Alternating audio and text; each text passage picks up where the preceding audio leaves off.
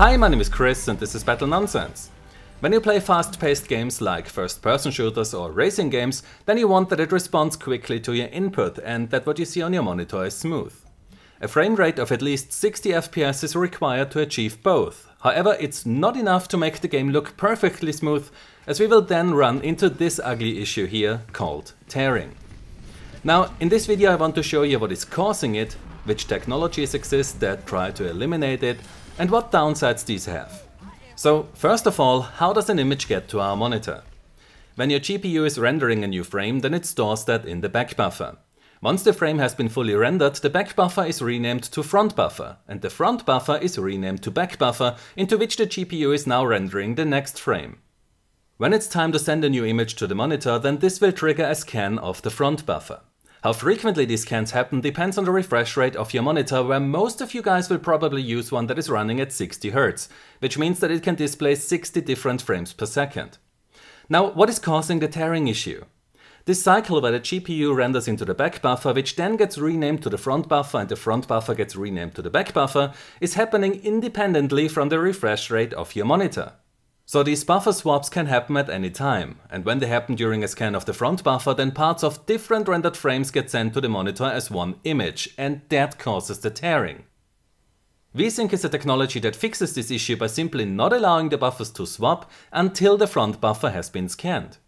So the GPU renders a frame into the back buffer, which then becomes the front buffer, and the front buffer becomes the new back buffer into which the GPU renders the next frame. Now in this state we are waiting for the next scan of the front buffer to happen, which will send the image to the monitor. After that the buffer swap happens, the GPU renders the next image to the back buffer, and we wait for the next scan of the front buffer to happen. As a result, we get perfectly smooth motion. So why isn't everyone just using VSync then? One of the downsides of this technology is that games become less responsive, which I will show you in the input lag test results a bit later in this video. Another problem is that this technology only works when your GPU is able to consistently produce a frame rate that is at least as high as the refresh rate of your monitor. So, if you have a 60 Hz monitor, but your PC is unable to produce 60 FPS, then VSync will lock your frame rate to 30 FPS in order to ensure that there is no buffer swap happening during the scan of the front buffer.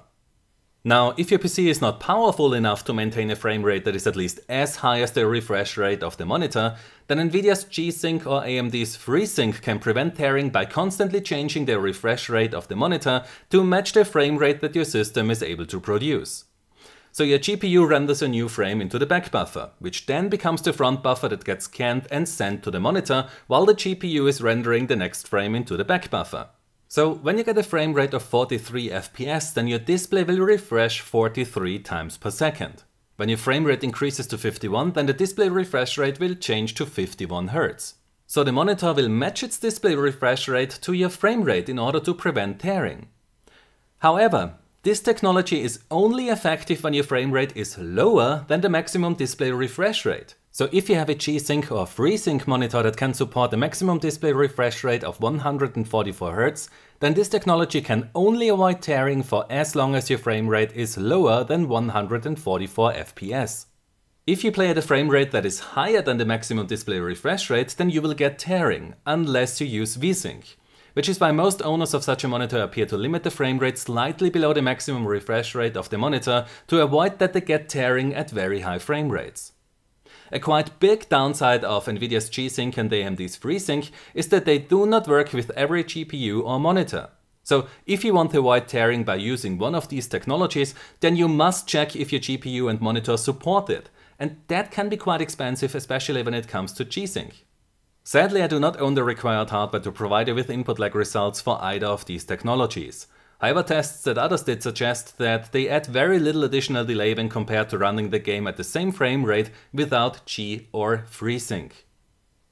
So far we could choose to either live with the tearing issue, enable VSync which decreases the responsiveness of the game, or invest in G or FreeSync, which is only effective when your frame rate is lower than the maximum display refresh rate of your monitor. But from Nvidia we now got an additional option to avoid the tearing issue. It's called FastSync, and you can enable it inside the Nvidia control panel for specific applications only, or set it as default for all applications. Just like VSync, fast sync is only effective when your frame rate is higher than the refresh rate of your monitor.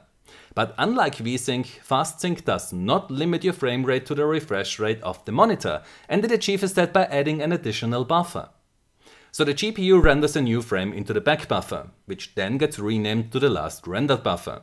And the last rendered buffer becomes the back buffer, into which the GPU renders the next frame. Once that is done, the buffers change their names again, and so we have an image in the front buffer and the last rendered buffer, while the GPU renders the next frame into the back buffer. Once the GPU finished rendering the image into the back buffer, it will then become the last rendered buffer, and the GPU will render the next frame. In the meantime, there might be a scan happening in the front buffer, which then sends the image to the monitor.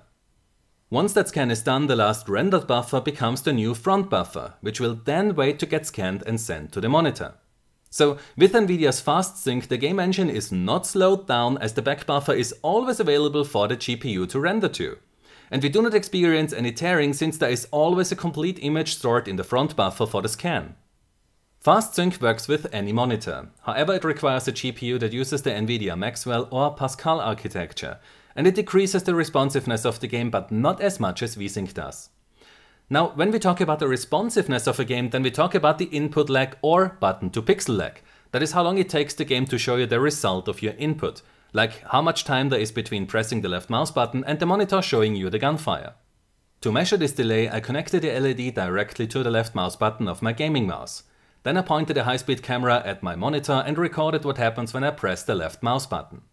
Inside the recorded high-speed footage, I then look for the frame where I see that the LED lights up, and then I count the frames until I see the gunfire. I repeated that 20 times for every test scenario, which provides me with solid data for the input or button to pixel lag. I have done this test for quite a few other games in the past, like Overwatch and Battlefield, so the easiest way would have been to simply test fast sync in one of them and add that to the other results. But many of you asked for an input lag analysis of Counter-Strike Global Offensive. So even though this was a lot more work, I decided that this is a good opportunity to fulfill that request, which is why I used CSGO for this test. So at a display refresh rate of 60 Hz, a frame rate of 70 FPS, and without VSync or fast sync, I measured the longest delay of 68 milliseconds, an average of 52 milliseconds, and the lowest delay I measured was 39 milliseconds. When I then increased the frame rate to 120 FPS while the display was still using a refresh rate of 60 Hz, I measured delays of 56, 48 and 37 milliseconds. So when you render more frames than you can display, then this can still decrease your input lag, because the game then processes your input faster. Now how about fast sync? At 70 FPS I measured delays of 79, 59 and 48 milliseconds. At 120 FPS I got 73, 57 and 44 milliseconds, and at 300 FPS I measured 72, 53 and 42 milliseconds. Now how much faster or slower is VSync? In CSGO you have two different options that you can choose from. With double buffered VSync, which limits your frame rate to 60 FPS since the display refresh rate is 60 Hz, I measured very high delays of 129, 124 and 117 milliseconds. These get even higher when you use triple buffer VSync, where I measured delays of 148, 142 and 135 milliseconds. So when we compare the button to pixel lag that I measured at nearly the same frame rates, then we can clearly see that fast sync does not add much delay, while VSync significantly decreases the responsiveness of the game. I then repeated the same test at a display refresh rate of 144 Hz, which also shows that frame rates higher than the display refresh rate can further decrease the input lag of the game, and that fast sync adds very little additional delay compared to VSync. So the responsiveness of a game is affected by the frame rate, where higher rates mean less lag. The display refresh rate is another factor, because the higher the refresh rate, the more images the display is able to show you per second. Also, you can further increase the responsiveness of a game by running it at frame rates higher than the display refresh rate, as the game will then process your input faster. And if you want the least amount of input lag, then you have to play without V, G, Free or Fast Sync. Now, VSync syncs your frame rate to the refresh rate of your monitor, and that way avoids tearing. It limits your frame rate to the refresh rate of the monitor. It works with any monitor, TV and GPU. The downside of VSync is that it adds a lot of lag, as you have seen in the test results. It is only effective when your system is able to maintain a frame rate higher than the display refresh rate. And if your system is unable to maintain the required frame rate, then VSync will lock your frame rate to half the display refresh rate. AMD's FreeSync and Nvidia's G-Sync eliminate tearing by dynamically adjusting the monitor's refresh rate to match the frame rate that your system produces. They are not supported by every monitor, nor are they supported by every graphics card. If you want to use either of those technologies, then you better check the specification of your monitor and graphics card first. Both add additional input lag, and they are only effective for as long as the frame rate is lower than the display refresh rate. If your frame rate is higher than the display refresh rate, then you will get tearing. Nvidia's FastSync eliminates tearing by introducing a third buffer and only sending fully rendered frames to the monitor. It does not limit your frame rate, nor does it change the refresh rate of your monitor. It works with every monitor or TV. However, it requires a graphics card that uses the Nvidia Maxwell or Pascal architecture. It does add an additional delay, but much less than VSync. And just like VSync, it's only effective when your frame rate is higher than your display refresh rate. As such, it does not replace G-Sync, which is only effective when your frame rate is lower than your display refresh rate. FastSync is actually meant to be used in combination with G-Sync, as you then avoid tearing when your frame rate is lower than the refresh rate of your monitor, as well as when it is higher than the refresh rate of your monitor. So I have to say that I was quite surprised by the results of FastSync, as I did not expect that the delay increase would be so small. However, as I said in the beginning of this video, we do not only want that the game feels responsive, we also want that the motion that we see on our monitor is smooth. So please make sure that you switch the quality setting in the YouTube player to a 60 FPS stream, as otherwise you will not see the differences in the examples that I am going to show you now. So here we have Overwatch running at 60 FPS, and we can clearly see the tearing that is happening all over the place. At 120 FPS we can also see the tearing quite good. But at 144 FPS it gets to a point where I have to say that it does not bother me anymore. While when I increase the frame rate to 300 FPS, then this does not really make a big difference. Now, when I enable VSync, then we get perfectly smooth motion at the cost of more input lag. FastSync does eliminate tearing, as you can see here. However, the motion is not as fluid as with VSync, as there's quite some micro-stuttering going on here. When we increase the frame rate to 120, then we see the same issue here. But where things start to look really bad is when you change the frame rate to 144, as it's now unable to maintain a steady 144 FPS.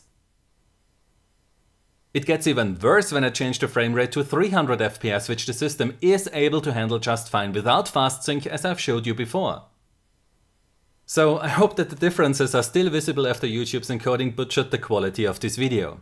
But what I can tell you after I've spent quite some time on testing FastSync in CSGO, Overwatch and Battlefield 4 is that all of these games show the same micro-stuttering and frame rate issues at higher rates. The issues are not as bad in CSGO as they are in Overwatch and Battlefield 4, but they are still there. So if you ask me for my opinion, then right now at this time I would not use FastSync. Instead I would aim for a steady 144 FPS, as that gets the tearing issue down to a level where it does not bother me personally anymore, even on a 60Hz display.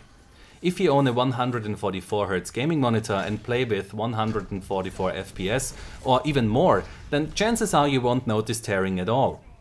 FastSync is a very interesting and promising technology that we should all keep an eye on. I hope that Nvidia continues to improve FastSync, because it has the potential to become the VSync successor that players will truly benefit from. The production of these videos takes a lot of time and in many cases also costs me quite some money that I have to spend on the games themselves, servers, software or hardware.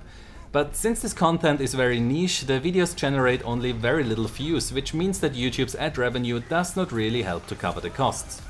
So if you enjoy this kind of videos where I take a look at the inner workings of video games and show you how these affect your experience, then you can help me to cover the costs by supporting me through Patreon. The link is in the description below. If you enjoyed this video, then please give it a like, subscribe for more, and I hope to see you next time.